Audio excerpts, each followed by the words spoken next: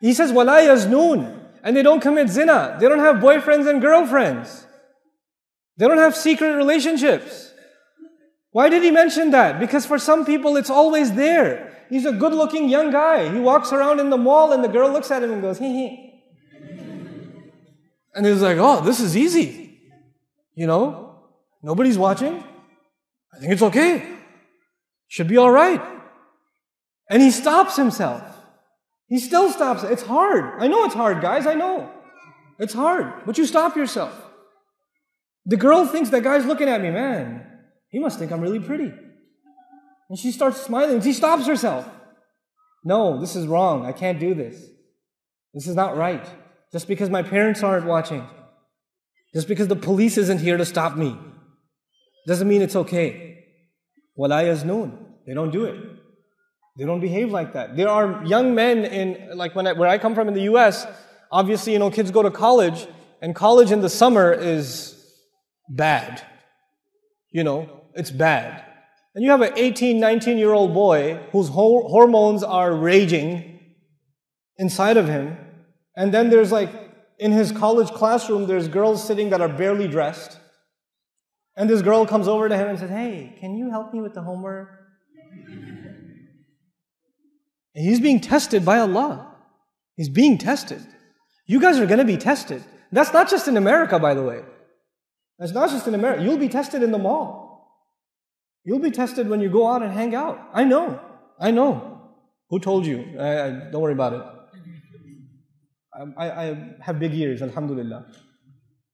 You will be tested with this. And sometimes it's not going to be easy, especially for the young people here. It's not going to be easy. Maybe you have friends on your phone, man. Your parents don't know about it. You got a secret. You got another profile on Facebook. You're just updating it right now. And you have to unfriend all of those girls. Yep, you do. You listening? You have to unfriend them. And don't call them back. And don't text them back. And when they say, what happened? You don't like me anymore? You don't even say, no, it's not you. It's just Islam. No, don't do that. Don't even talk back. Just leave it. Drop it. End of story. No more. Girls, if you're up to this, stop it. You stop yourselves. This is not something your parents will come and control. When you are teenagers and you have hormones and you reach the age of puberty and you're attracted to the opposite gender, that means in Islam you are adults and you have to make your own responsible decisions. Your parents are no longer responsible for your Islam.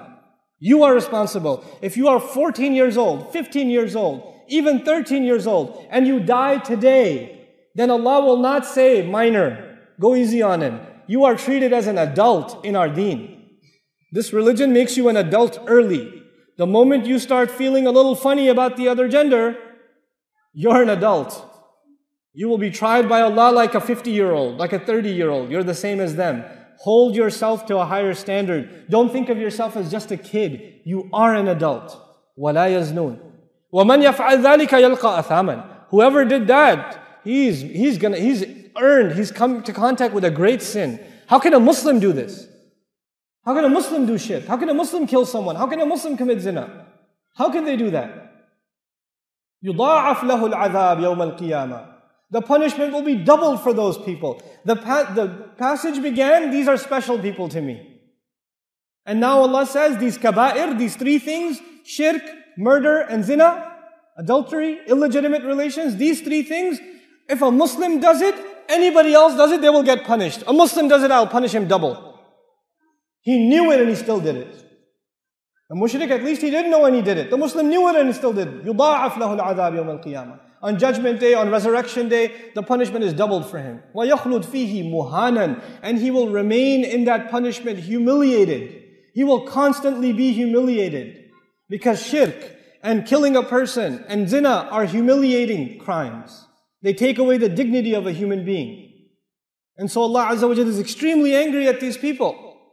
Then you're like, maybe somebody sitting in this audience that's made some mistakes in their life. Don't raise your hand. Only Allah knows your mistakes. I don't want to know. And you shouldn't tell people.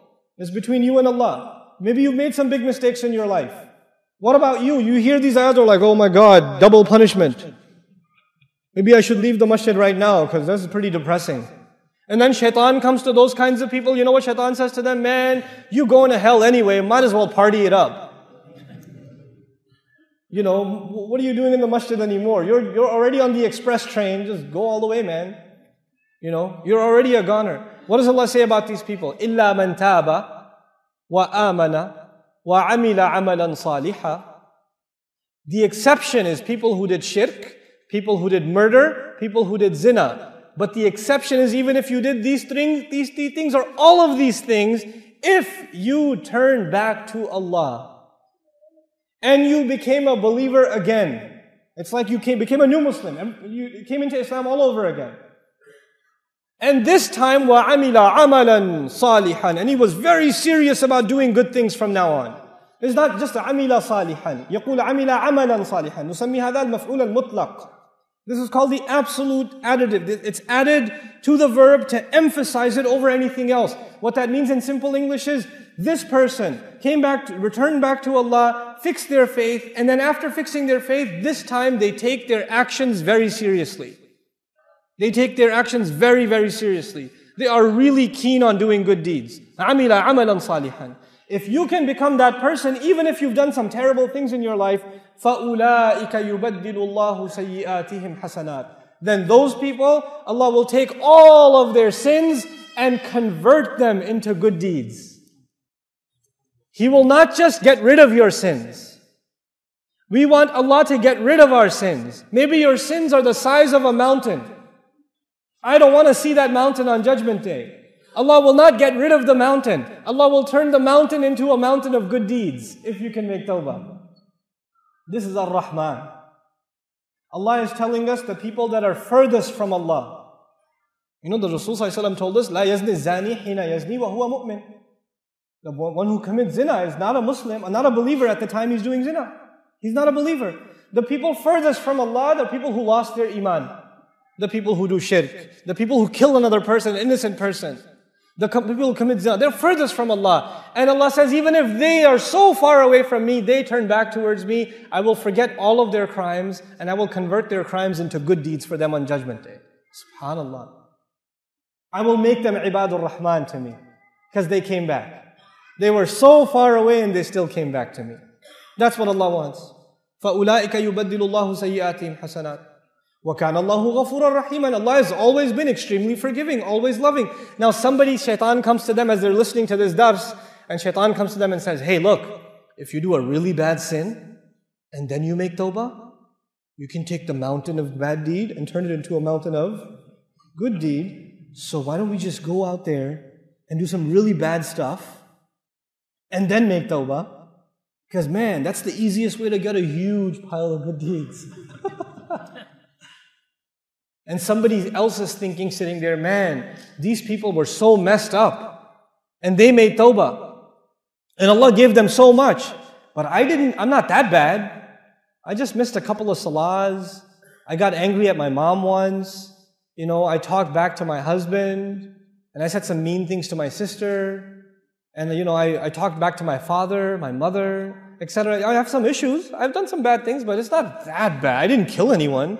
I didn't do zina. So is my tawbah any good? I mean, their tawbah is, they did big things and they made tawbah, but my tawbah is for smaller things. So does it count? Is it any good? Allah says in the next ayah, وَمَنْ تَابَ وَعَمِلَ صَالِحًا.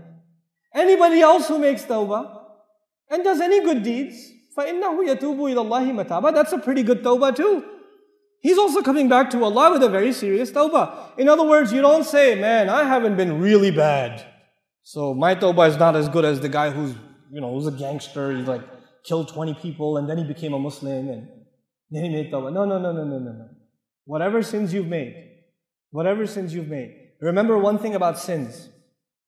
If they are no big deal to you, if your sins are no big deal to you, then they are a big deal to Allah.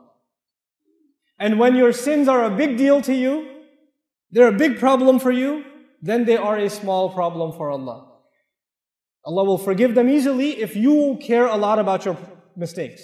If you don't care about your mistakes, it could be a small mistake, but it will be very big on Judgment Day because you didn't care.